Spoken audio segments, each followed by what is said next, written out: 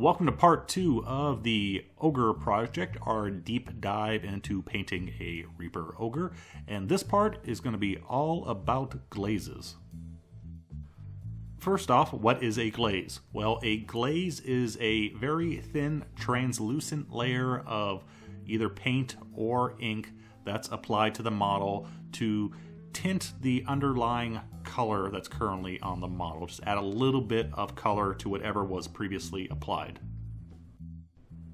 For example, what I'm doing right now, I'm taking some Vallejo model color rose brown and I'm applying it mostly to some of the highlight areas on the Ogre. So I'm tinting the highlight areas a little bit pinker with our rose brown, also concentrating a little bit more around the face because I want a bit of a slight human complexion to our Ogre. So why bother with glazes? Well, there's a number of reasons why glazes are very important. In the case of what I'm doing right now is wanting to add a little bit more of a flesh tone to our Ogre. I couldn't do this in the highlight step because adding more of a pink flesh tone to the upper highlight areas would be only turning those areas to a flesh tone. By waiting and applying it now with a glaze, I can evenly apply it to wherever I want. So put an even coat through the base coat and also through the highlights. Second reason is some colors just don't work well together when they're mixed. The most common example to give is yellow and blue. You can't mix them because you get green, but you can put down a base coat of yellow and then glaze blue over that if you wanted to transition between those two colors. Another place you can use a glaze is just for simple fixing a color that you weren't happy with. If you, for example, painted let's say a cloak red, and in the end it turns out you really don't like that red cloak, well, you can apply a couple coats, a couple glazes of purple ink, let's say, and you'll give that red cloak a little bit of a purple sheen, and maybe that will help to prevent you from wanting to strip the whole thing and starting again. Now, here is the important thing about glazing. If you think that this looks pretty much just like what we did in part 1 with layering, well, you're almost correct. The layering method that I use on all my projects is pretty much almost the exact same thing as glazing. The only difference is the purpose and how thin the paint is, and even not necessarily sometimes how thin the paint is, but just the purpose, the reason for the application. So if you know how to thin your paints really well and get some nice smooth blends with your layering, well, pretty much you already know glazing. I'm gonna finish up here and I'll see you back around the 4-minute mark.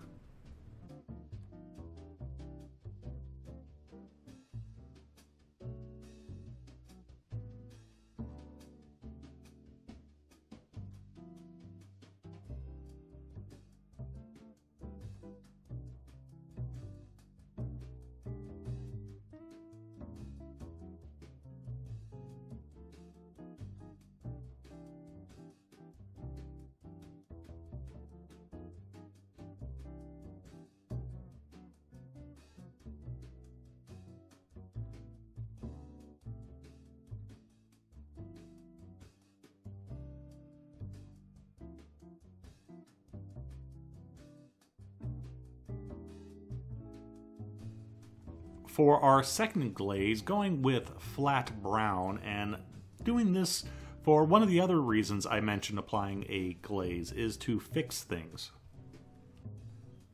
I decided that my shades weren't quite up to snuff on this model. I needed a bit more darker tone in the recesses.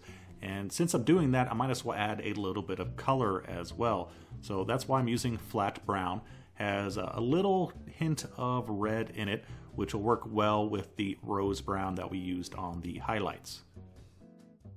Now, I'm not using this just on the deep recess areas of the model. I'm dragging it out, bringing it into the some of the base coat areas, mostly on the secondary shade areas, just dragging that color out wherever I think It needs to be basically redefining, fixing any errors about where we put the highlights and the shades, and while we're doing all of this, adding a little bit of color as well. So like here you can see I put it in the recess and then I kind of drag it out along his thigh because I decide I want a little bit more shade there. This is a quick process because the paint is so thin. I'm not giving you a paint to water ratio for glazes because there's really even more factors than with layering. It's difficult to give a ratio because it depends on, well, just like with layering, what color the glaze is and what color it's going over. You can have a glaze that's literally 1 to 10 paint to water ratio. I will tell you with darker glazes, you generally want to go for a thinner concoction because, especially if it's going over a light surface, because obviously a darker color is going to tint a lighter surface faster than the reverse. You may notice that my brushstroke here is not very precise and it looks really bad when the video is sped up like this.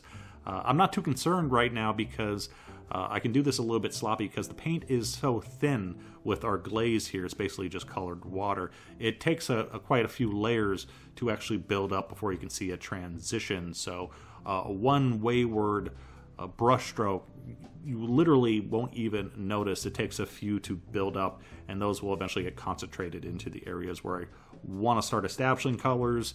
You know, some areas where I just want a ever so slight change, maybe get 1 or 2 glazes, and as we work our way in the deeper recesses that might get 3 or 4. It all depends on what we're painting. So I'm going to continue to glaze my flat brown. Continue watching if you like, otherwise you could jump forward to the 9-minute mark.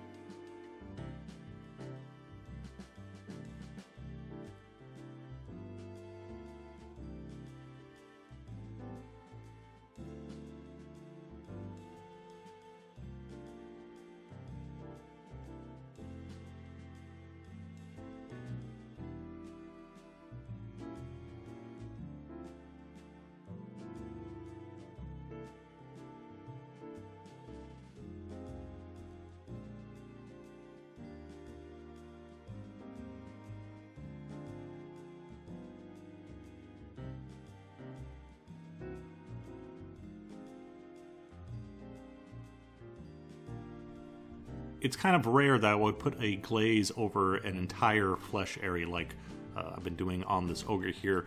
More likely I use it in small portions. For example, here I'm using red and royal purple in different ratios mixed to add a little bit of warmth to the ear and the nose and a little bit around the other areas of the face of this ogre.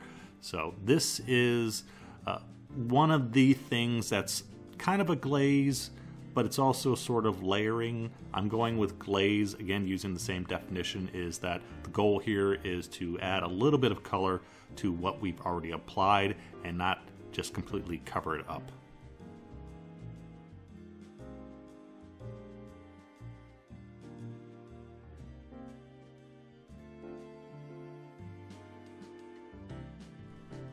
For our final glaze, using a mix of charred brown and royal purple. Charred brown for a bit more shade and the royal purple for a bit more color. And this is going mainly in the deepest recesses. The flat brown glaze that we applied darkened the base coat and near base coat area somewhat, but it also lightened up our deepest recesses. So we need to go back and redefine those a little bit. And heck, while we're doing it, might as well add a little bit of color with the royal purple added as well.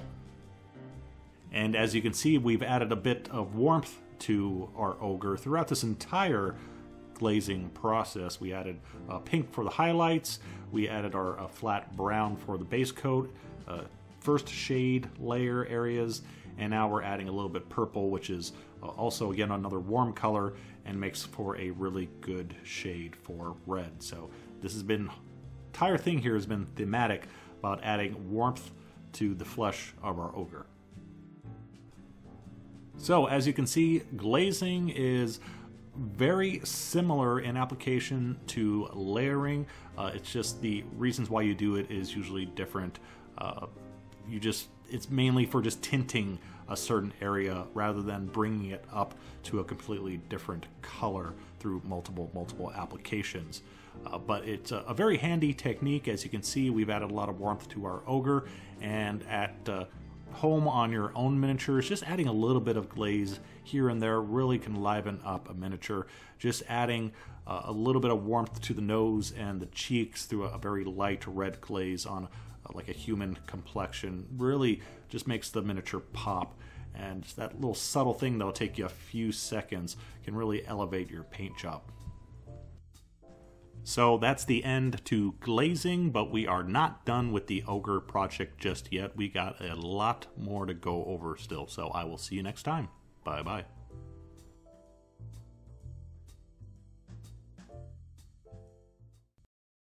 The Puma Man. Does that sound right? The Puma Man. I think that's what I mean to say. The Puma Man. Now it just sounds funny.